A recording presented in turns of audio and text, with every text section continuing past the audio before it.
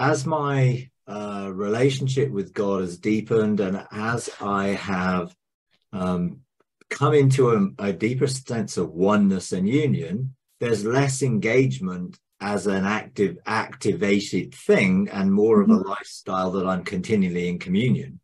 Therefore, there may well be some experiences where I meet angels, or angels come and meet me.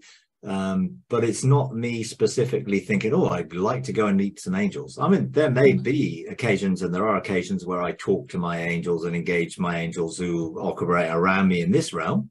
And they are here as ministering spirits.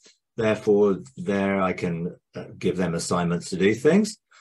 But generally, a lot of what I have learned to do over the years in the realms of heaven, I am now doing multidimensionally, non-linearly all the time.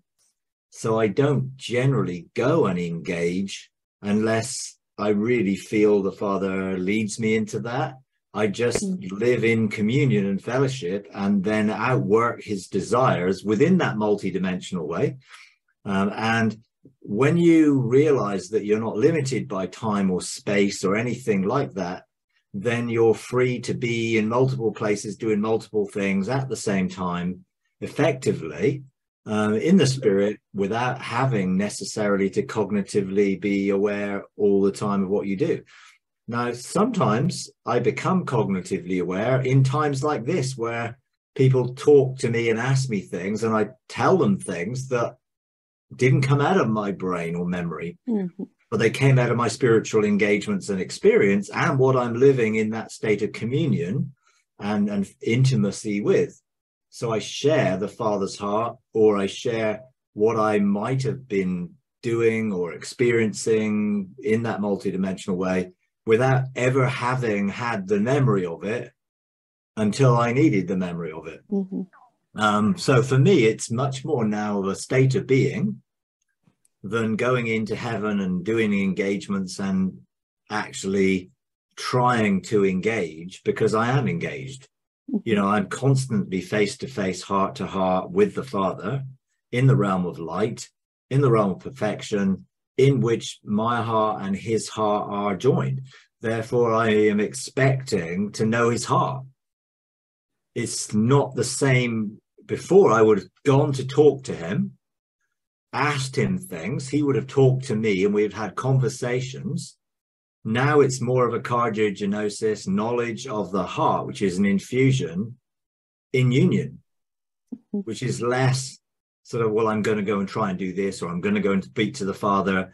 Now, sometimes when I engage with a group of people and we go and seek the Father's heart, then that is an engagement. But that, again, is just choice. I just switch my conscious thinking to where I am in the spirit, face to face with the Father, and then I am in that place where I'm aware consciously of what's happening and what the Father is doing or saying or sharing. And then usually in those type of meetings, then we come and feed back, and we get a consensus of what the Father is sharing and showing us, and then we go and outwork that. So that's a joint sort of thing where I do that with other people, whereas in my own daily life, it's just living in that state of conscious awareness of rest, of love, of joy, of peace, of being in him and him in me. Now, I am aware of, the desire for rivers of living water to flow in my innermost being and flow around me. And again, I used to activate that every day. I would activate the Merkaba, the energy gates within me. Now I live in that state of activation. So now it's a state of being, rather than I used to learn how to do it and then I would do it.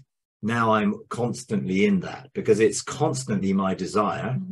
It's constantly the place I live within, in intimacy with God.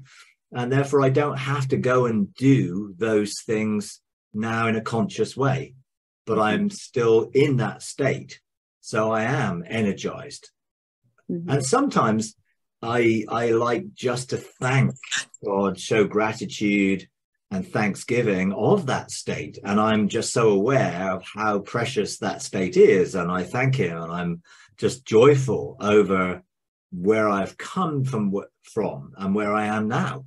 In that I enjoy life so much more because I'm enjoying life in that state of awareness. So it's like my life used to be looking at a monochrome existence, and now everything is multicolored and multifaceted and multi-leveled, and I'm aware of so much more within creation and the joy of it than I ever was. But I'm free to enjoy creation because I'm not having to consciously do all those things that I'm doing in the spirit, because I'm doing them in the spirit. I'm consciously engaged in multiple places, doing multiple things in the realms of heaven all the time. And if the Father wants me to become aware of anything, then I do. That knowledge becomes available to me.